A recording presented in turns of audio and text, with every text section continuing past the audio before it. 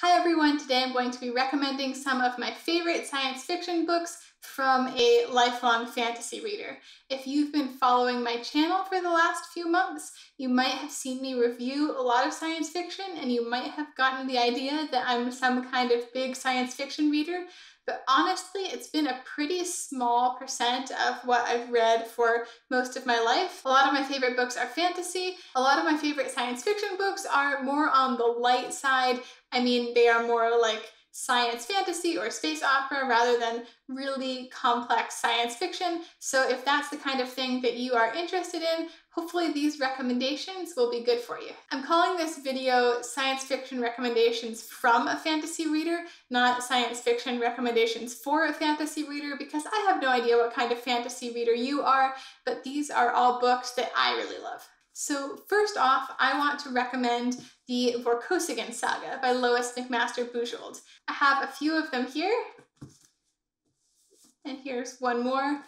There's a lot more than this. It's a pretty long series. Several of these are bind-ups of multiple volumes in the series. Please don't get put off by the bad 1980s era covers. These are really good books. So like I said, this is one of my all-time favorite series. Maybe it's my all-time favorite series.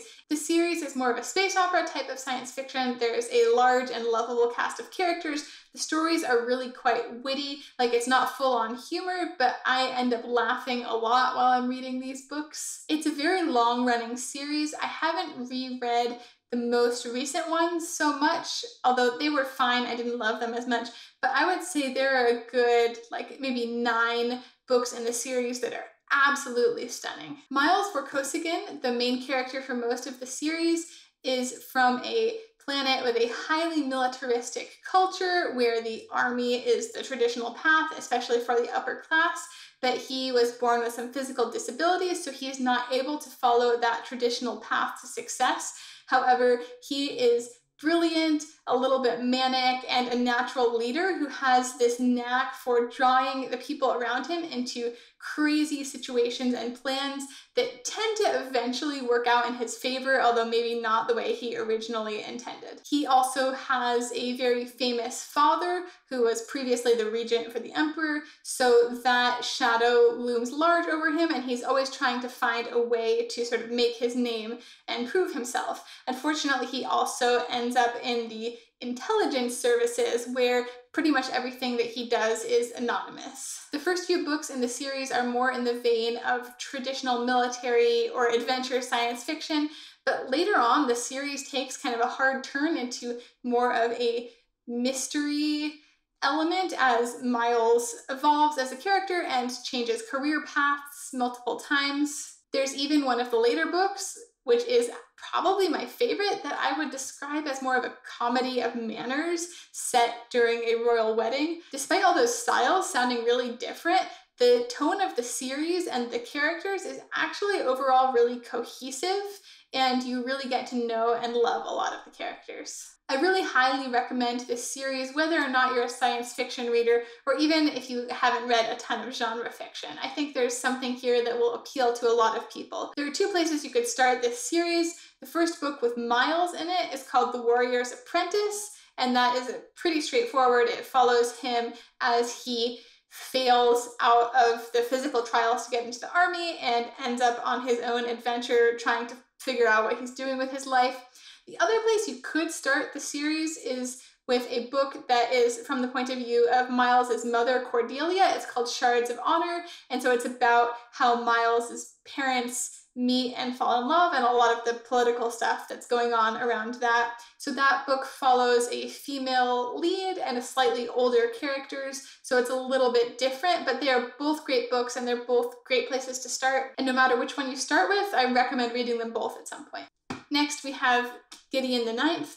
I know I've talked about this one a lot recently, as have a lot of other people, so I won't go super in-depth on it. You can check out my review or someone else's review if you want to know a lot more about the plot. I would describe it more probably as science fantasy than anything else. There are different kinds of necromancers in this book, and it's portrayed as kind of a science in terms of there's a lot of discussion of formulas and techniques and things like that that the characters are using, and it's sort of portrayed in a scientific way, but also Some characters seem to have a gift for it and others don't, which makes it more magical. There are spaceships and a galactic empire, but most of it takes place in a single location on a haunted planet.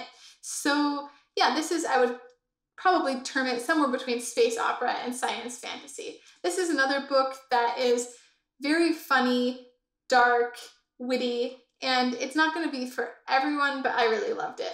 Next, I would like to recommend the Finder series by Suzanne Palmer. This is a series that's new to me. There are 2 books out so far, and I liked both of them. This isn't necessarily one of my favorite series of all time, but I just really solidly enjoyed it, and it does a lot of things that I like. It follows the adventures of Fergus Ferguson, who is basically an intergalactic repo man, or a finder. So in the first book, which is called Finder, he is on a very distant planet, trying to reclaim a spaceship that was stolen, but he gets mixed up into a bunch of nasty political stuff on the ground. And then in the second book, he is trying to rescue some kidnapped friends. So what I liked about this, although he is a relatively typical detective character in some ways, in that he is pretty bad at dealing with his own personal stuff, he is not so hard-boiled. Like, he definitely cares about people and tries to do the right thing without being super soft, but he's overall a nice person who tends to get mixed up in things that he shouldn't and is good at getting himself out of them, but often at some sort of personal cost. I think this series has good and colorful supporting characters. It's basically space opera. There are spaceships, there are some aliens, but there's nothing too complex or fancy here. They are basically straight up adventure, mystery, detective thrillers, something along those lines. So if that's the kind of book you like and you enjoy these kinds of series, then I really recommend checking out this one. I haven't heard too much about it from other people, but there are 2 volumes out so far, and I'm really looking forward to the author continuing this series. The next thing I want to recommend is also a series. It is the Company series by Kage Baker. I haven't talked about this series too much. Actually, I don't think I've ever mentioned it on this channel because it's something I read quite a long time ago and I did not love how it ended, but I think overall I still have pretty fond feelings towards it, and there's a lot that I think it does well. The premise of this series is that in the future, eternal life gets discovered, but it basically works by turning children into cyborgs, and it's also incredibly expensive. So that's kind of useless because most people don't want to get turned into a cyborg, or they're not compatible, so that seems like kind of useless technology. At the same time, Dr. Zeus Inc., also known as the Company, discovers time travel. There are some serious limitations on time travel, however, just like there always are. So in this case, time travel can only go back into the past, and it can't go any further than back into the present. Also, time travel cannot change any of recorded history. I can't remember if it's explained why that's the case. So basically, the Company finds this loophole, which is they can get super rich by going and exploiting all the things that have been lost to recorded history. So their operatives do things like save famous artifacts from shipwrecks, or maybe like the Great Library of Alexandria, or they take genetic samples of extinct plants and creatures and then bring them back to life through science in the 24th century, which is when that future stuff is happening. But unfortunately, time travel is also incredibly expensive. So what they decide to do is go back all the way to the dawn of history and start turning the locals, or whatever you want to call them, into these immortal cyborgs that can do their work for them. So they're not quite slaves, but they have this whole group of people that have been made immortal and are supposed to be working for them throughout history in order to supposedly get this payoff when they live up through history into the 24th century.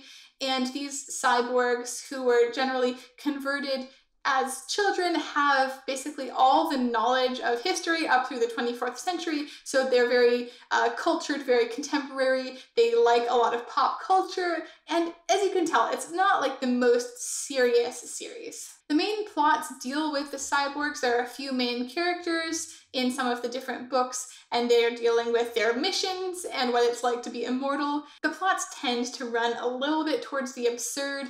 The first book is called In the Garden of Eden, and it's about the young cyborg Mendoza, she's 18, she's out on her first mission, and she has been sent to England in the time of Queen Mary, the older sister of Queen Elizabeth. So obviously there's a lot of religious and political nastiness going on. It's also her first time since she was a little kid being around humans, and so she has a lot to deal with in that. I think my favorite book in this series is probably the one that's called Mendoza in Hollywood, which is set in Los Angeles in 1862, where a bunch of cyborgs are doing some basically cultural and botany work in California. And of course, because they have access to all of human culture, they are all huge movie junkies, but there is literally nothing in Los Angeles in 1862. There are a few people, but it's basically barren. So there's a lot of the book that is about them sort of running their own little movie festival when they get bored and talking about where Hollywood is going to be and all sorts of stuff like that. And also the main plot is really about how all these different cyborg characters are dealing with immortality and their relationships with humans and stuff like that. But it's just, I don't know, I thought that was very funny. Other than the plot of each book, there are some overarching plots to the series that involve some endgame stuff, some different factions that are warring across time and stuff like that. Like I said, I didn't love how this series got wrapped up. There's some weird stuff that kind of happened in the last few books, but I still think this is a good and probably underrated series, and I recommend checking out at least a few of them, probably the first few. Next, I want to recommend the Oxford Time Travel series by Connie Willis. This series doesn't even officially have a name. There are 3 books in it. The first one is Doomsday Book. The second one is upside down, but it's To Say Nothing of the Dog. The third one I don't own physically. It's called Blackout All Clear. So these books are set in a relatively near future where time travel, again, has been invented, and it's used by historians to go back and study stuff, but there's a whole set of rules about what they can and can't do. And in general, history in this series tries to protect itself and prevent paradoxes. So this means a lot of the times the historians don't end up exactly where they were trying to because there has been slippage because of history or time trying to prevent some sort of paradox. So they end up in some other place doing some other thing instead. So that leads to some absurd situations. In general, Connie Willis, not just in this series, really portrays a lot of the absurdities of human nature, a lot about bureaucracy and miscommunication and things like that. I think a lot of her plots have had to do with that kind of thing. So the first book in the series is Doomsday Book, in which a young historian gets sent back in time and accidentally ends up in the Black Plague, while at the same time a flu pandemic is taking place in the modern world. This is maybe a little too timely to read right now. I actually just bought this copy though. So this book is a little darker in tone. And then the second book in the series is, again, upside down, but To Say Nothing of the Dog. This is a more humorous, more mystery type story set in Victorian times. It's a bit of a parody of the Victorian novel with a lot of Dorothy Sayers references as well. This one is really fun. This was the first one I read. I think it's actually a good place to start the series, even though it's a little bit different than the other ones. The third book in the series, it's actually 2 books that were, well, it was one book that was split into 2, so it's in 2 volumes that were published separately. That one is set during World War II. And I think the first book and the third book have more characters in common and some threads across them. To Say Nothing of the Dog is kind of on its own. So there is a bit of a range in tone and style between the books, but there are cameos across all of them. I really like this series a lot. It is a good mix of funny and serious, and there are some very emotional things in it, despite some of the underlying absurdity. I think I would barely characterize these as science fiction, other than that there's time travel that is supposedly science, and there are some rules for how that's supposed to work. I don't know what else I'd call them, but this is this kind of science fiction I like a lot of the time. It's officially categorized as science fiction, but it might as well be fantasy or just history with time-traveling characters. Another book I'd like to recommend is Sundiver by David Brin. This is the first book in his Uplift saga.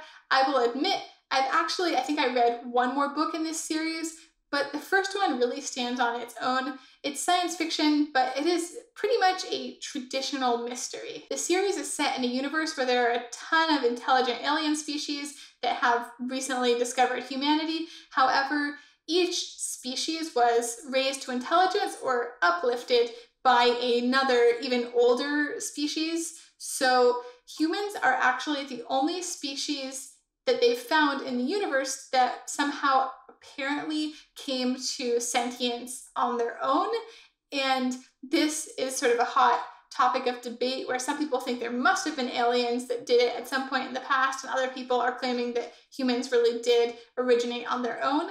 But the thing that complicates all of this is that by the time humans have been discovered by aliens, humans have already started to uplift chimpanzees and dolphins, so they have become a patron race without ever really being a client race, which is sort of the order of things in the rest of the galaxy, is that each new race is supposed to be a client of the race that uplifted it for, millennia, or probably even longer than that in sort of galactic time. So there's a lot of conflict between the role that humans play in this new broader universe and then the other races not really liking them very much. So Sundiver is a pretty snappy, straightforward mystery. In the series in general, the main characters are humans, but also you have uplifted chimpanzees and uplifted dolphins. I'm pretty sure this concept of uplift has been used in other science fiction since then, but I'm pretty sure David Brin is the one that really originated it or made it popular. Don't quote me on that, I could be wrong. But yeah, I think in the main series, a lot of the characters are dolphins. In this first book, I don't think there are any important dolphin characters. Sundiver is set a little bit before the rest of the series. I would like to read the rest of the series at some point, but if you just like mysteries that might have some aliens in them, I think Sundiver is a really good read, and it's really well done. Another book that I really enjoyed was Redshirts by John Scalzi. I'm actually not a huge Star Trek person, but I know enough that made this book funny. It is a very, it's probably, I don't know if it's satire or parody. This is actually the only book by John Scalzi I've ever read, which shows what a bad science fiction reader I am, to be honest. I haven't seen a ton of Star Trek, but I know enough to get the concept behind this book, which is a very funny one, which is that in Redshirts, there is a group of ensigns who are new to whatever the spaceship is called, and they start noticing that whenever the three leaders of the ship go on an away mission to a planet, one of the ensigns or lower ranking characters always ends up getting killed horribly by some sort of monster. So obviously the title and the idea behind this book comes from the fact that in Star Trek, the lower ranking characters that don't have names but were wearing the red uniforms are always the ones that would get killed off for dramatic effect, and that term red shirts has become kind of just a trope in fiction to describe how lower ranking characters who aren't important just get killed off to raise the stakes. So this book is definitely more of a parody. It's pretty funny. There is, in the end, some breaking the fourth wall, some interdimensional travel. I don't really know what to say about it other than that it's funny and that I really enjoyed it. The last book that I'm going to recommend is a book that I recommend a lot in case anybody ever decides to read it. That is Anathem by Neal Stephenson. So this book came up in the tag video that I did with my husband recently, where I said that he was the only one I had ever gotten to read this book. My best friend pointed out to me that she had in fact read Anathem, she just didn't like it. So I'm giving credit to her. She did make it through the whole thing, even though she apparently didn't like it. And it's a pretty long book, so I really appreciate that. I'm sorry that she didn't like it. This is probably the most difficult to read book on this list. Most of the others are more on the light side. It is set in a world where all the intellectuals have been cloistered in these monastic communities where they live a life that is very low technology, so all the scientific or intellectual work they do is pretty much purely theoretical. They don't have the use of any technology. So there are a lot of philosophical dialogues and discussions about quantum this and that, and it is a little bit hard to get through at times, but it's also really, really interesting. At the beginning of the story, a foreign object, maybe a spaceship, is seen orbiting the planet, and it is being hidden by the powers that be, the government, and a lot of changes start happening because of that. It's a pretty long read, and it goes through a very long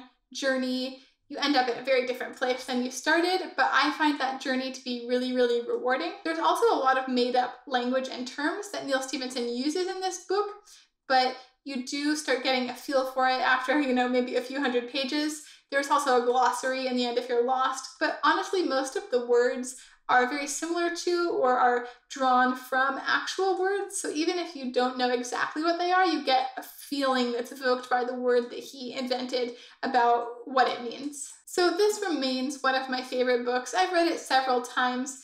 It definitely takes some effort to get through, but I find it to just be really, really rewarding. So out of all the books on this list, this one is definitely the chunkiest and the most challenging, but hopefully somebody out there will decide to give it a try. Actually, it's pretty well reviewed. I think it has a good rating on Goodreads, so it's just the people I know that don't really like this book. So I hope that you got some good recommendations from this video. Let me know if there are any other science fiction books based on this list that you think I would really enjoy or should check out, and I would love to know if you read and enjoy any of these books.